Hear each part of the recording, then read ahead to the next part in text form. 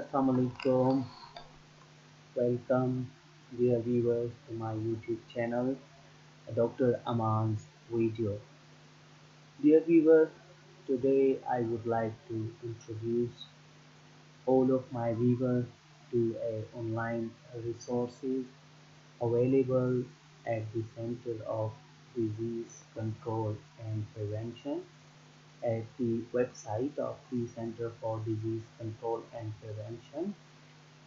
Dear viewer, this online resource is about the 5 hepatitis viruses: hepatitis A, hepatitis B, hepatitis C, hepatitis D, and hepatitis E. Dear viewer, you must be familiar that hepatitis A and hepatitis E, they are commonly known as infectious hepatitis viruses because they are only responsible for a clinical disease which is known as infectious hepatitis, and usually infectious hepatitis is a self-resolved disease or clinical condition after completing a clinical course with particular sign and symptoms.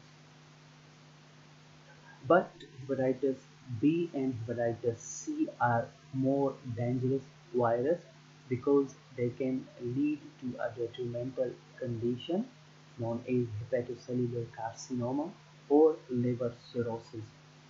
Therefore, every laboratorian on the face of the earth or every student of the laboratory sciences is very enthusiastic to know about the serology of viral hepatitis. So this is an online training course freely available at the website of Center for Disease Control and Prevention. So I found it worthy to share with you guys through my YouTube channel. It is very easy to use this online course. First of all, you must be watching this window. So what to do, viewer, to start this learning course is very easy. You need just to take on this hepatitis mark, and this will lead to another window which would be specific window of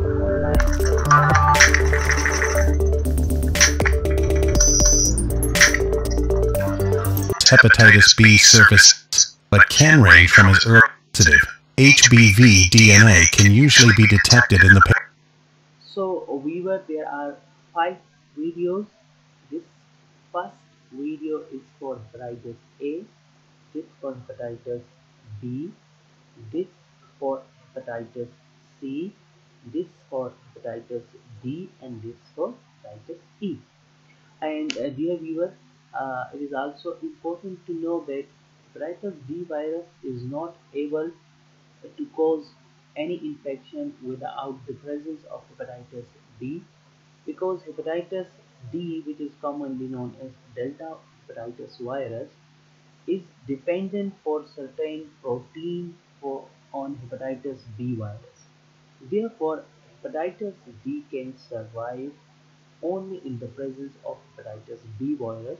Or in other words, you can say that hepatitis B virus can only infect a person which has been already infected with hepatitis B virus.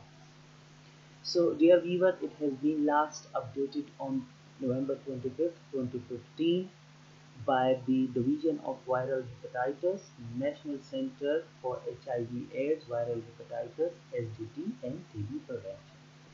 I hope you have liked this video. So I would request for the subscription of my channel, Dr. Aman's video, and also try to hit the bell icon in order to get notification for my new videos.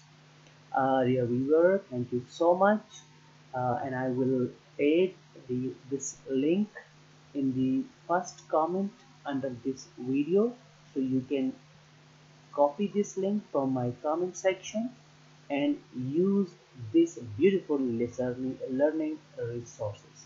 Thank you so much for watching this video.